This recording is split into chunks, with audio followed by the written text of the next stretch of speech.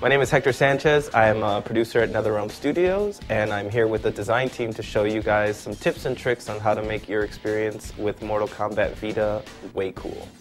You don't need to shake the PlayStation Vita aggressively to detonate bombs or to unflip the world in some missions. All you need is a simple flick of the wrist. If you do too much, you may throw your game off completely.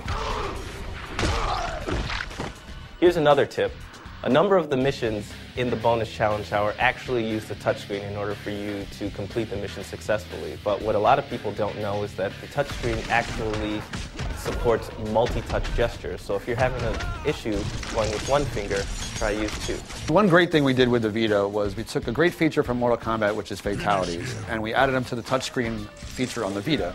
So a motion before where it was forward, back, forward, front punch, now it actually doesn't use the button input anymore, so it's just forward, back, forward swipes on the touchscreen.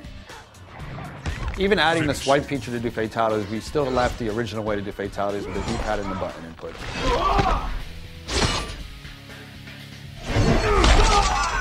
One of the coolest additions of this version of Mortal Kombat is the ability to actually fire off X-rays using the touchscreen. So pay attention to your super meter, and when you see it flashing, give it a little tap, and you'll be able to unleash one of these super devastating moves. Some missions have a trick to beating them, like Mission 146, You've Got to Be Kidding Me, where it's Striker versus 5 Shao Kahns. If you hit the pause menu and look at the hint screen, it'll say, look at Shao Kahn's helmet, there's a crack in it.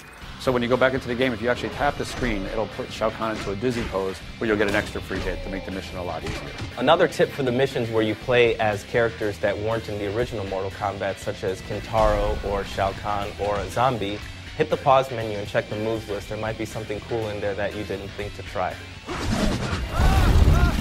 If you're having trouble with a mission, you can always use some coins to bypass it. But don't forget, if you bypass it, you may be skipping an unlockable outfit.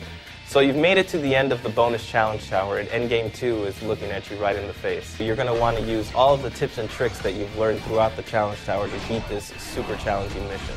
So always remember, fans, there is no knowledge that is not power.